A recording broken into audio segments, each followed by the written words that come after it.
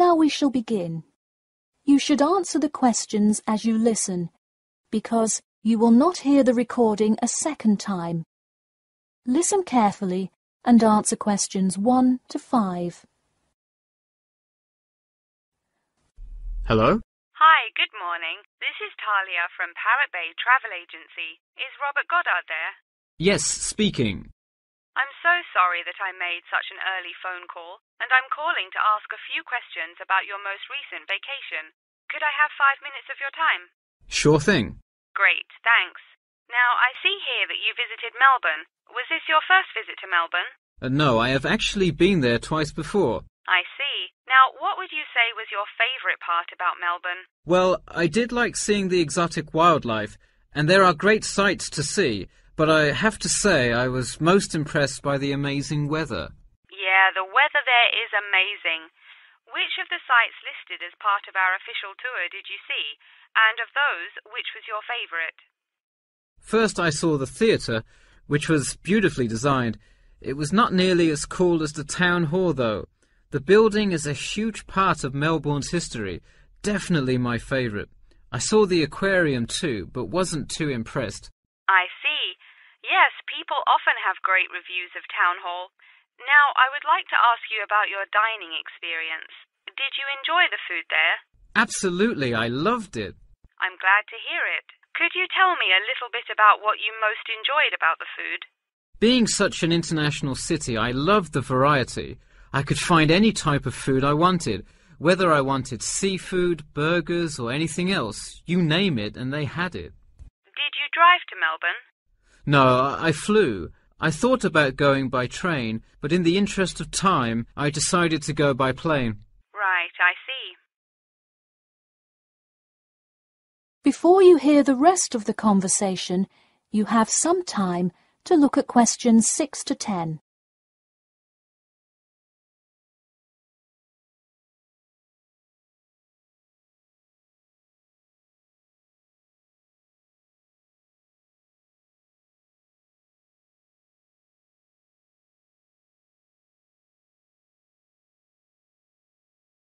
Now listen and answer questions 6 to 10. And would you mind telling me whether you are under 20, between the ages of 20 and 40, or older than 40? It would be nice if I was still under 20. My vacation probably would have been quite different. Actually, though, I just turned 41 last week. Oh, happy birthday. So, did you treat yourself and fly first class? No way. I would love to have a budget that high. I'm more in the mid-range income level. I wasn't always, though. I spent much of my life in a low-income household. I see.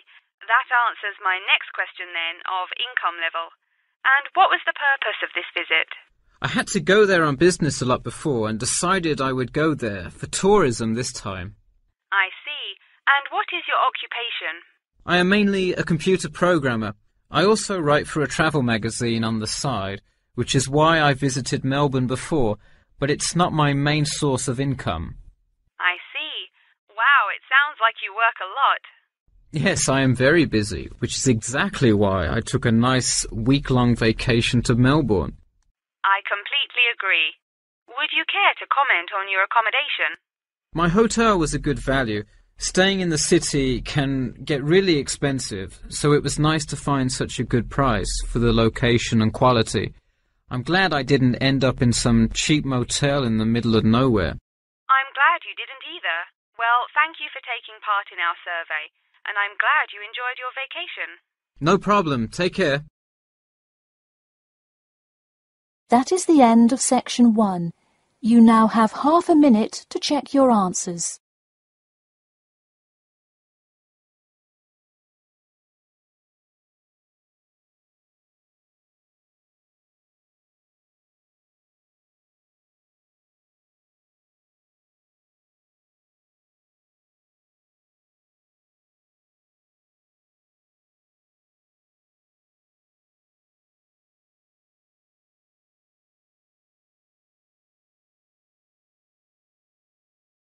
Now turn to section 2. Section 2. You will hear a talk about the main points of interest and the improvements made in the area. First, you have some time to look at questions 11 to 15.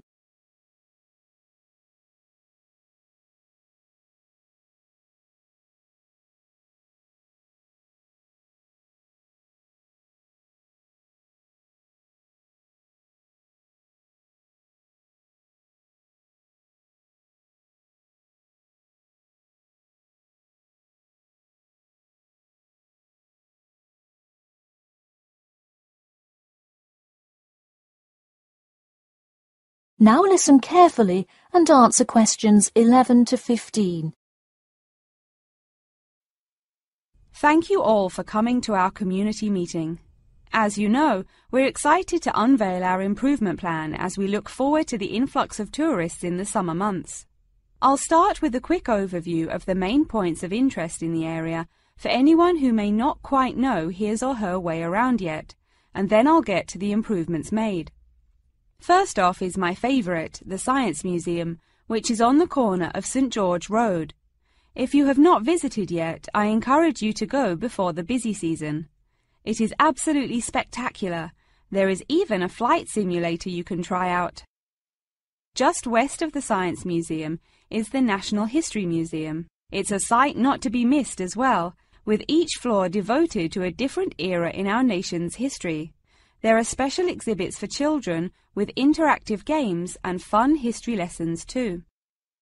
If you're looking for parking, it is available on the intersection of Queen Street and South King Street in the car park. Standard hourly and daily rates do apply.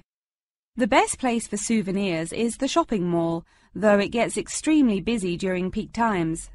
You can get there from the Tube or the entrance on Timber Road, just south of Cornwall Road. This area has students everywhere, usually from the primary school across the street from the shopping mall. Classes often take field trips and engage in guided tours through the area. So that's the overview of the main sites, and hopefully by now I've given you a general idea of the area. Before you hear the rest of the talk, you have some time to look at questions 16 to 20.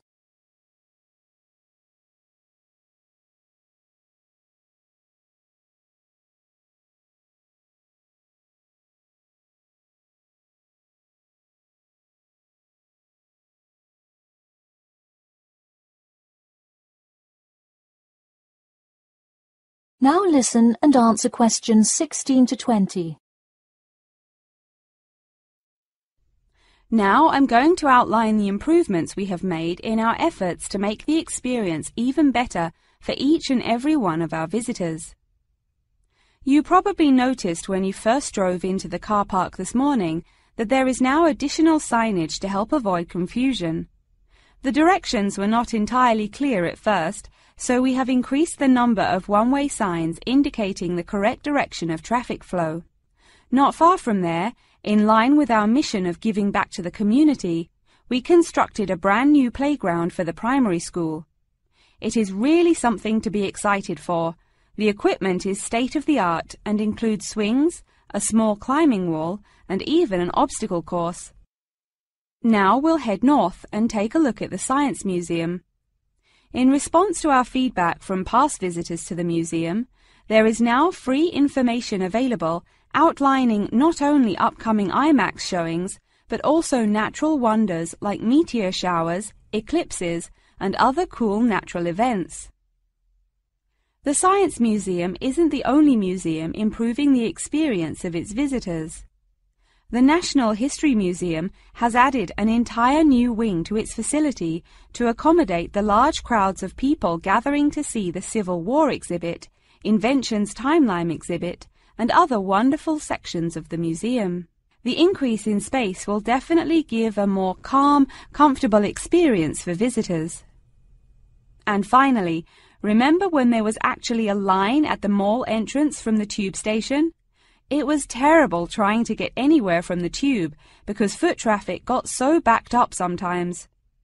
We have addressed that by adding another entry point into the mall from the other end of the platform to disperse the crowd.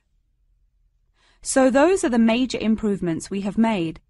Clearly, having too many people that want to visit and enjoy what our community has to offer the public is a good problem to have, and I am confident that we have made the changes necessary to accommodate the growing interest in the area. As always, we welcome any questions, comments or concerns about the new improvement plan. In a few minutes I will open up the floor for questions, but you can also contact me or any other board member by email or through the city website. Thank you for coming, and I now encourage you to stay for the questions and answers panel occurring between now and 10:30. That is the end of section 2. You now have half a minute to check your answers.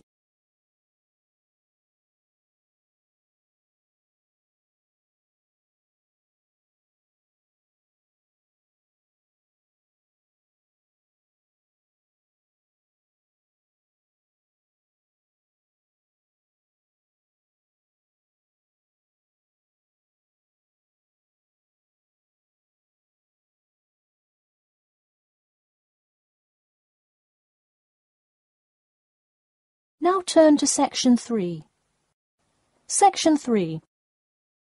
You will hear two students called Jane and Mark talking to their tutor about the project assignments for their senior thesis.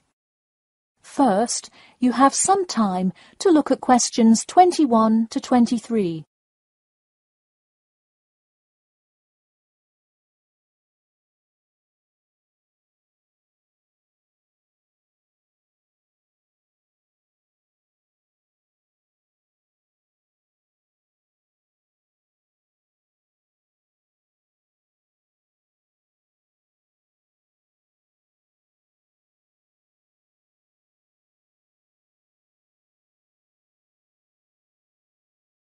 Now listen carefully and answer questions 21 to 23.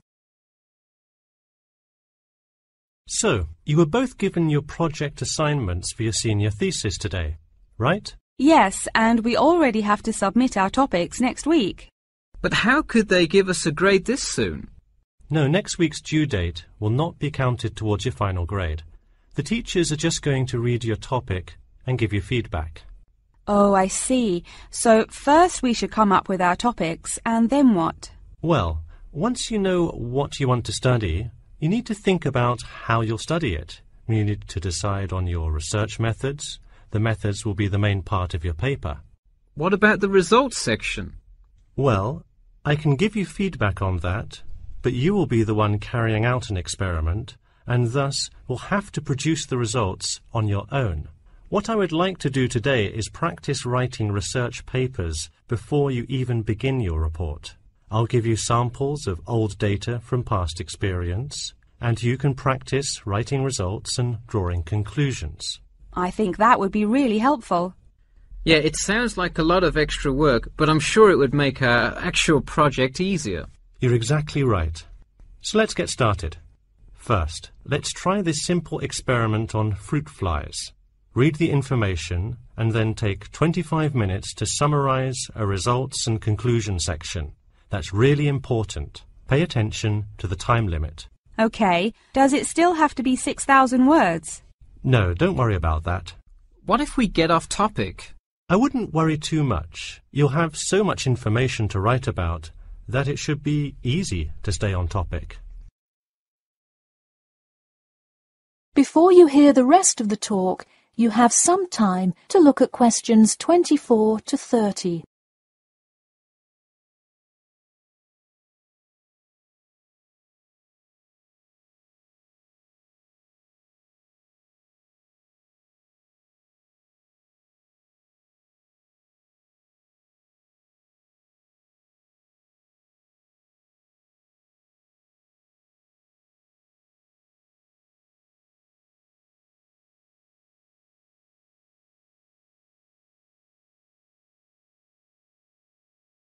Now listen carefully and answer questions 24 to 30. But what about other sources? Well, for this assignment, you can use the one from your textbook. In your actual paper, you should find old experiments that support your topic. So do we need to find different types of sources? For instance, should I be conducting lots of interviews to use in my paper? No, there's no need to conduct lots of interviews or anything like that. Okay, I'm ready to get started. I'm still a little confused, though, on how we should format our paper. Don't worry about it for now, but on your final paper, make sure to pay attention to the format. It should follow the guidelines exactly. Oh man, I'm starting to understand why they give us all semester to do this. Are there any other small details like that we should know about? Not a whole lot. Make sure you provide 2 copies. One for your teacher, of course, but one for yourself as well. And of course, you know the due date, right? It's April the 11th, right? What? No, it's May 11th, right? Yes. The due date is May 11. Write it down. Oh, wow, yeah, I need to note it.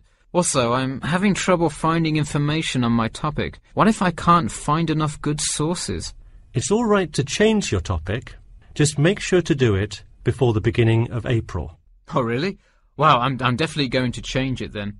Just make sure to write a note to your teacher, letting him or her know. Okay, so getting back to writing this sample paper, where do we start? Should I just explain the experiment and what happened? Well, you need to start with your hypothesis. What do you think will happen? And then describe your procedure. Then you can write up the results and your conclusions.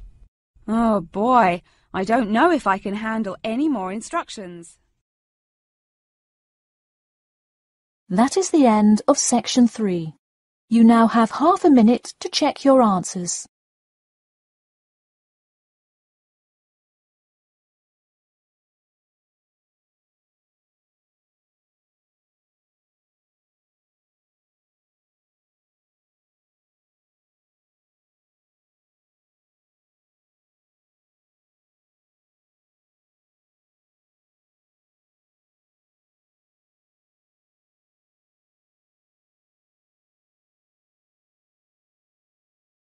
Now turn to section 4. Section 4. You will hear part of a lecture about factors you should consider when creating advertising materials and the effects they can have on your product sales. First, you have some time to look at questions 31 to 40.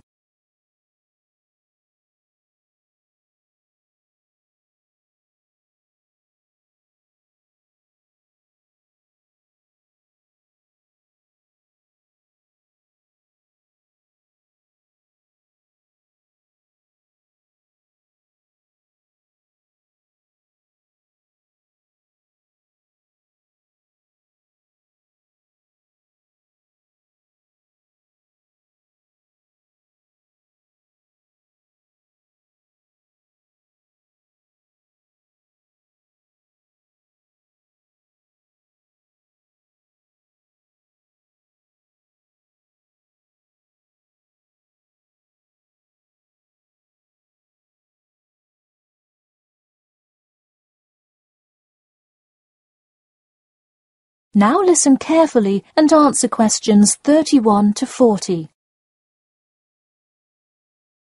Hello class, and welcome back to Marketing Strategies. This week I will expand upon last week's lecture by talking about factors you should consider when creating advertising materials and the effects they can have on your product sales. Lesson 1.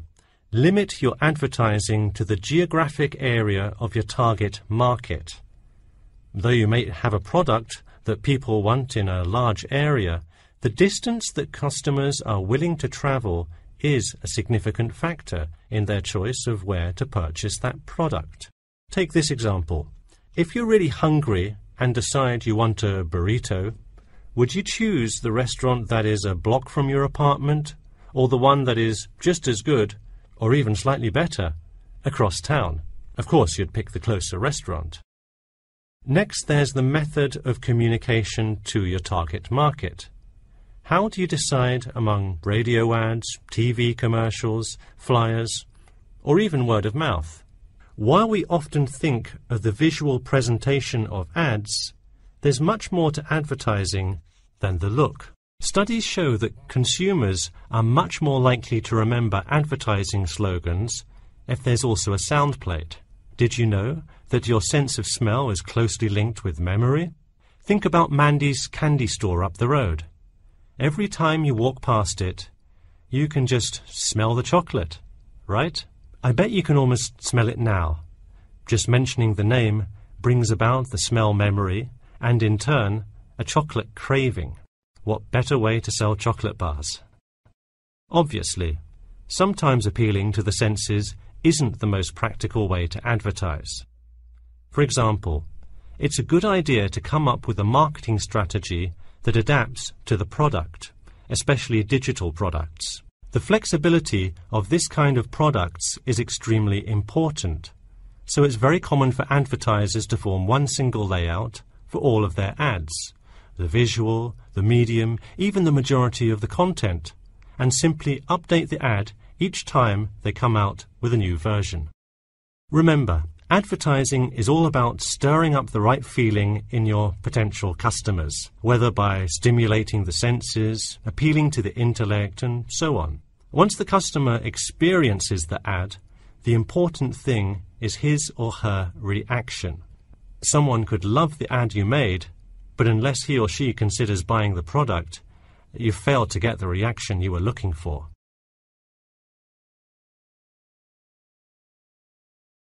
So once you have successfully reached your target customer, and you have his or her business, often you'll want to expand to a larger market. More often than not, the same marketing strategies you used in your small campaign may not work for a larger audience. The larger you scale your product, the more factors you must consider. For instance, Apple operates worldwide, so they must tailor their advertising for each market they enter. Often you'll see Apple ads on international flights that appear not only in English, which is the lingua franca of most regions, but also in the native languages of the majority of passengers. I travelled to Russia last week, and it was really interesting to see the same Nike ad that I've seen 100 times, except this time it was in Russian. Okay, going back to the medium of the advertisement, even after choosing to create print ads instead of radio announcements, television commercials, etc., there is more to consider. If you print your ad in a newspaper, it will be read by a far different audience than if you print your ad in a popular magazine. Would you put an ad for the new Justin Bieber album in a newspaper? Probably not, because that product is most suitable for youths. Let's face it, do you know anyone under the age of 25 that buys a newspaper? No. Now let's try a few strategy exercises. Imagine you're a company that is aiming to improve the environment by making products that reduce human waste. How would you advertise your product? Clearly it would send the wrong message if you put up flyers or other materials that cause lots of waste paper. Consider instead putting commercials on the Health Channel or buying ad space on websites like UNESCO. Or here's another example. What is one great place to advertise suntan lotion? How about a swimming pool? It has the exact group of people that need the product.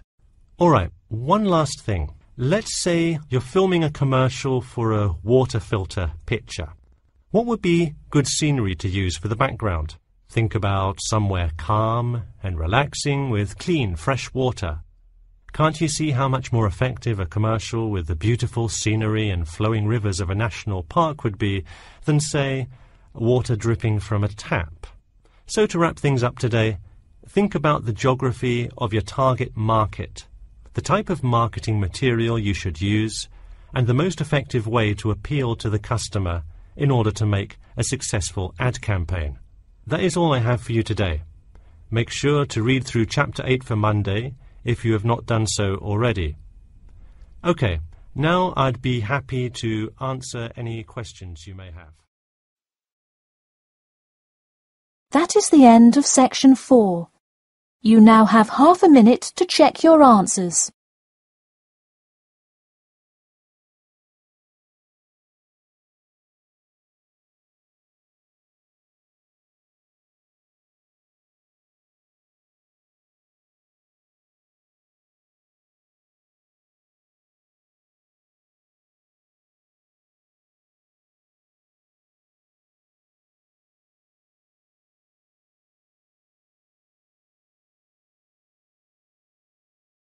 That is the end of the listening test.